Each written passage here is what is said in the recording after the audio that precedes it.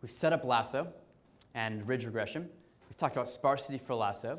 We've talked about optimization. So some crucial pieces out of the way. Now we're going to go for a deeper dive and investigate a lot of the questions you guys actually brought up at the beginning, which is, how does this thing deal with different characteristics of the input? So you're saying, oh, what if you have linearly dependent features, repeated features, or correlated features? What's going to happen? And we have some nice visuals for that, but we're going to start algebraic. All right? So let's start with the simplest case, the simplest question there, which is linearly dependent features. So and the simplest version of that is, of course, exactly repeated features. So let's start with just one feature, x1. And we have a response variable y. And we fit linear regression. So input space reals, output space reals. And we find the empirical risk minimizer is 4x1. Right? That's our prediction function. Input is x1, output is 4x1. So what happens if we get a new feature, x2, but x2 is exactly equal to x1? All right? And we could fit our model. We could minimize our empirical risk, constrained or not, and we'll get some answer, right? But let's investigate what happens. So x2 gives no new information. An ERM is still 4x1 because it can just ignore x2, right? There's nothing there. But there's also some new empirical risk minimizers, right? Because you could split the weight between x1 and x2 arbitrarily. You could put 2 on x1 and 2 on x2. x1 equals x2, so you just collect these. It could be, right? 1 and 3, put it all on x2. It doesn't matter. So there's a whole set of infinitely many ways to divide the weight between x1 and x2, and they're all equivalent, at least in terms of the prediction function. But what happens if we introduce L1 or L2 regularization into the picture, right? So we do ERM with a constraint, an L1 or L2 constraint. So in this case, the ERM is, one of them is 4x1. And we know that the full set of empirical risk minimizers is going to be any combination of W1 and W2 that sum to 4, right? Because that's what was the original ERM. So let's make a little table of the possible values, W1 and W2. Everything in these two columns sum to 4, right? All pairs. Now the L1 norm of W, for the first 3 rows are all the same. Right? The sum of the absolute values, 4 plus 0, 4, they're all positive, so these are all 4. And only here, where one of them goes negative, does the sum of the absolute values change. It gets larger. Right? So when these things are different signs, when they kind of cross over 0, that's when we can start getting larger L1 norms. But otherwise, L1 complexity, it's indifferent to all 3 of these different ways to divide the weight between W1 and W2. That's important. So W1 kind of doesn't care how you split the weight as long as they are the same sign. W2 does care. The sum of the squares, how would you characterize the division between W1 and W2 that minimizes the L2 complexity? They're both equal. Yeah, L2 complexity is minimized when you spread the weight equally between W1 and W2. And so it's going to prefer, if we're minimizing the L2 complexity, the one that splits the weight evenly between W1 and W2. And L1 constrained is less picky. Just wants them the same sign. All right, let's do a picture of what's going on here. So again, just resetting up the same problem. 2 equal features, a linear prediction function, some linear combination of x1 and x2. All parameter values on this line, W1 plus W2 equals some constant k, give the same predictions and have the same empirical risk, right? Because it's just dividing the weight. If x2 shows up twice, it's literally, as long as W1 and W2 have the same sum, it's literally the same prediction function. All right. So here's what's happening here. This brown line, W1 plus W2 is equal to, don't ask how these numbers were chosen, 2 root 2 plus 3.5. That is the set of empirical risk minimizers. Remember that in this case, with duplicate features, x1 equals x2, we're going to have a line of solutions, right? Okay, so that's the brown line. That's kind of equivalent to the W hat in the other picture. There it was just a point, but now it's a line because there's all these equivalent representations of the exact same function. Interestingly, just like as we moved away from the optimal solution to try to have lower L1 norm or L2 norm, we got these ellipses of equal empirical risk. Well, now what we have is kind of like, imagine ellipses with infinite one of the axes is infinite. So basically what you get is two parallel lines. You could think of that as an infinite ellipse. And so that's what's happening here. As the lines parallel to the brown one are suboptimal solutions in the sense that they have lower empirical risk, but they have also lower L2 norm in this case. So as we move closer to 0 L2 norm, it's like sliding this parallel line. Every point on this line, remember, is the same prediction function, right? And so we're just finding where does these lines of prediction functions first intersect this norm ball, this norm constraint. In this case, we constrained it to have norm 2. And what you find geometrically is that it's going to intersect exactly at a point where W1 is equal to W2, which is also what we came up with algebraically, that when you minimize the L2 norm, among all these functions that give the same value, you're going to get a preference for the weight being split equally among the parameters. All right, now what happens with L1 norm? Everything's the same, except now the shape of this constraint set has changed. And now the first point of intersection is not a point anymore. It's this entire edge, because the line of equivalent solutions is exactly parallel to the constraint set edge. And so anything on this edge is going to be a valid solution. And that's exactly the ambiguity we saw with the L1 norm, where it was indifferent among any choice of the ways to divide the weight as long as they were the same sign. So in this case, everything in this quadrant is the same sign. As soon as you cross either of these axes, you have different signs, and then you're no longer at a solution. Nothing on this line satisfies the constraint, which is to say inside this box. Okay. All right, so this is our geometric picture of this indifference about where you put the weight for equal input features. All right. So this is a very specific setting, exactly equal input features. It could happen in practice, but it's more like a mistake, or it's an easy thing to track down. But let's make it a little bit more interesting. Let's suppose we have linearly dependent features, but not exactly the same. So, or the most simple version of that, which is one feature is a scaled version of another one, right? So let's say x2 is 2 times x1. No new information, but they're different scales, so not exactly the same anymore. What happens? Do you guys have a guess about, let's suppose we are doing L1 regularization, all right? And we only have 2 variables, x1 and x2. x2 is exactly twice x1. Now, there'll be a whole set of values for W1 and W2 that give the exact same prediction function, right?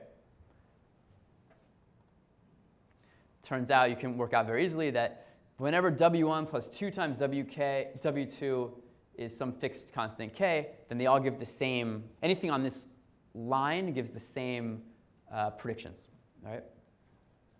And they have the same empirical risk, so. Okay, so of the solutions on this line, which ones would have the smallest L1 norm? Those are the signs all the way to W2. The one that assigns all the way to W2. You said W2. So is W2, so W2 corresponds to X2. Are the feature values of X2 larger or smaller than X1? X2 is larger. X2 is twice as large as X1. And so to get the same prediction function, you need a parameter value that's larger or smaller? Smaller, because X2 is bigger than X1. So to get the same prediction value, the corresponding coefficient would be smaller. Okay. And smaller coefficients contribute less to the norm. So you'd want to put, in some sense, you want to put more weight on the feature that's a larger scaled version because the parameter you need is smaller. Okay, let's work that on with some visuals. So here we've drawn the lines. So it's assuming that so x2 is still 2 times x1, and so the lines of parameter values that all give the exact same prediction function now look like these lines with this slope. And now when we look at where that intersects the L2 norm ball, it's a lot for L2 norm. It's a lot closer to 0 for W1 and I guess to 2 for W2. So it's putting a lot more weight on W2, which is indeed the corresponding to the feature that's bigger in magnitude. So L2 penalty wants to put more weight, everything wants to put more weight on the features that are bigger in magnitude because it costs less.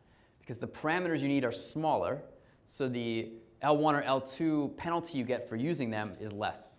So any kind of norm penalty is trying to, if you have kind of two features, one a rescaled version of the other, you want to put more weight on the feature for the bigger, more weight on the parameter corresponding to the bigger feature, because the parameter doesn't have to be as large. So that's what's happening here. W1 is smaller, W2 is bigger. And then when we do L1 regularization, it lands on a corner. So it's putting all the weight on W2 and no weight on W1. So remember what happened when W1 and W2 are equal? L1 didn't care. It could spread the weight anywhere between W1 and W2. That's when they're exactly equal. But if they're slightly unequal, then it's going to throw all the weight onto the one that is larger in magnitude. Okay. This is still like one is a multiple of the other. Okay, I just wanted to build some intuition on the importance of the magnitude of your features. And in practice, the first thing you do when doing a linear method is you rescale all your features to have the same magnitude. You center and scale them by the standard deviation or something. So you would generally not expect to be in this situation in practice, because what we all tell you is the first thing to do is to standardize your columns. So, all right. So the summary so far, L1 spreads the weight arbitrarily for exactly identical features, and L2 tries to spread it evenly. If they're related features, then L1 seems to choose the one with larger scale, and L2 spreads them kind of proportionally to the scale. So this is something I mentioned earlier. The ellipses that we got earlier corresponding to the level sets of the empirical risk for these degenerate scenarios where one feature is exactly a multiple of the other, that corresponds to our design matrix. Remember the matrix of all the x's being ranked, not full rank. You have linear dependencies between the columns. And so when you look at the matrix X transpose X, X is the design matrix, X transpose X, that's sitting in the middle of our formula for the ellipsoid, that's going to have at least one eigenvalue 0, and so it's going to be a degenerate ellipse, and that's why we get those parallel lines instead of ellipses for the level sets in that case. Okay. But what happens, all right, so far we've talked about these like really degenerate cases, but more typically, you'll have like maybe strong correlations between features, but not exact linear dependencies. Right? So what happens, what do these things look like when we have highly correlated features? And what I want to argue as far as the ellipses is that we will have very eccentric ellipses. Because even though there's no exactly 0 eigenvalue necessarily, you'll have very small eigenvalues because you have a lot of dependence, very close to linearly dependent columns. And so you'll end up with ellipses that are very elongated. So here's an example. So here's a very elongated set of level sets. And we're looking at L1 regularization. Now remember, when this is completely degenerate, and this is, so when we're completely, this is the same scale. The X1 and X1 and X2 are kind of the same scale and highly correlated. So when they're exactly correlated, they're linearly dependent, the level sets are lines, and we got that, we got the ambivalence between, the indifference between where you choose along this edge. When it's highly correlated, what happens? Are we still indifferent to where we choose along this edge? In other words, if we solve this optimization problem, we're looking for where these level set first intersect the constraint. And is it going to be at a point or the entire edge in this case? Yeah, it's just a point. But where is it going to be? It's going to be somewhere. It's going to be somewhere along this edge, but it's really hard to tell. It depends on the exact angle of this ellipse, right? So we've drawn two. Yeah. So in the first picture on the left, it seems like it's probably going to hit that first corner, as you said. And in the second one, it looks like it's going to hit the corner on W1. And it's just from a really slight perturbation of the data that can tilt this ellipse just a little bit, and it vastly changes the solution. You go from, in this case, all the weight on this corner, so W1 is 0, and a slight perturbation puts all the weight on W1 and none on W2. So with highly correlated variables, the Lasso solution is really unstable. Bless you, and this is why. Okay. Now, what happens if things were highly correlated, but of different scale? So x1 is approximately equal to 2 times x2, but not exactly equal. All right. So what happens to this picture? It's going to pick x1. It will be an angle. So you might expect that it will not be, parallel to the -1 slope, but maybe at the minus. Exactly. So this scale, the difference in scale, changes the slope of the major axis. It's still elongated ellipses, but it's now angled. And when it's angled more, small perturbations no longer change the intersection point. So it's not going to be unstable. If they're unequal, what's going to happen? It's something very predictable is going to happen in the case that x1 is approximately equal to 2x2. Where's it going to put all the weight? On x1. It prefers to put the weight on the feature that's larger because it costs less in parameter value. The parameters can be smaller when the feature values are larger. So it's going to prefer to put the weight on the parameter, on a smaller parameter, on the parameter corresponding to the larger feature. Is that clear? I think so. OK. So the orientation changes, and it's going to hit that corner very clearly. So it's only unstable when they're of the same scale. This is like the same image you showed in that Quora thing, right? This could be that. Right. So this is the giant ellipse that's almost the line, right? But as far as answering the Quora question, I think we actually already passed that. So that was this picture, I think. So the Quora image, to me, the best guess at what the original person maybe should have intended or actually did intend, I'm not sure, is kind of this degenerate case with dependent variables. That's where you get lines. That's my best explanation. All right. So we have a bit of a handle on what happens now for correlated variables at the same scale for Lasso and for different scales but highly correlated. There's a proposal. It's called the elastic net. And the idea of elastic net is take your L1 regularization and throw in a little bit of L2 regularization.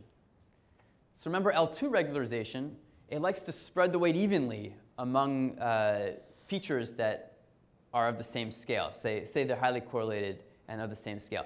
So L2 regularization encourages equal spread of the weight. And if we add in a little bit of that, that should help even the distribution of the weight among the correlated features. So I think we have an illustration of that. Sure. So here we again have our level sets, same ellipses.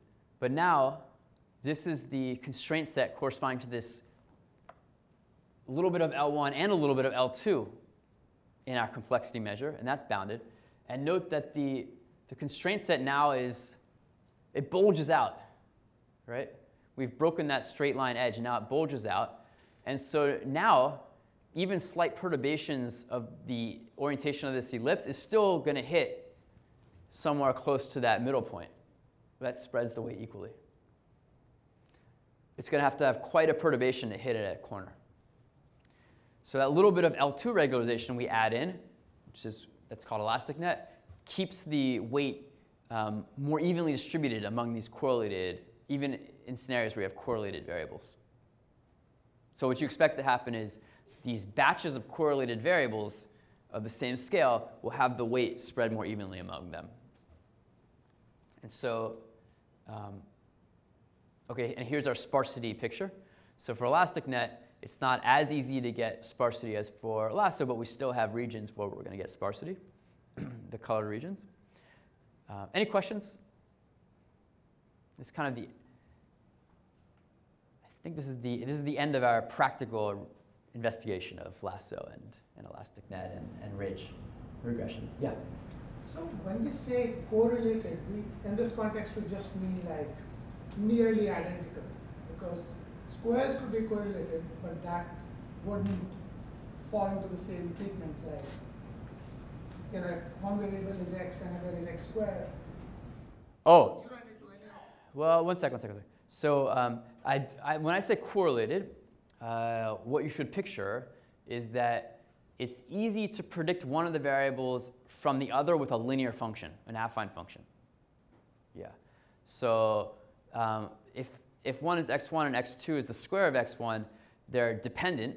One is deterministic function of the other, but the correlation is maybe weak because the linear function is not going to be a good approximation once the squared shoots up at a much faster rate.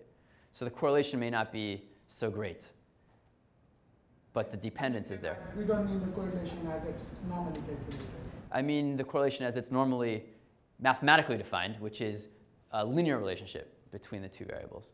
So if you just want to say that they are related by, like one is predictable from the other, correlation is not really the precise word. You really want to say dependent. Yeah, highly dependent or highly predictable from the other one. Correlation in our context is referring precisely to a linear relationship. Yeah. All right, I'll just point you to some theorems if you have more of a theoretical bent.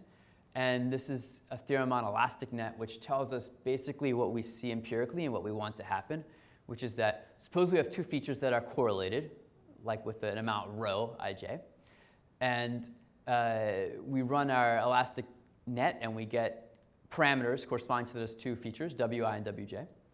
Let's suppose all of our y's and our x's are centered and standardized to have standard deviation 1.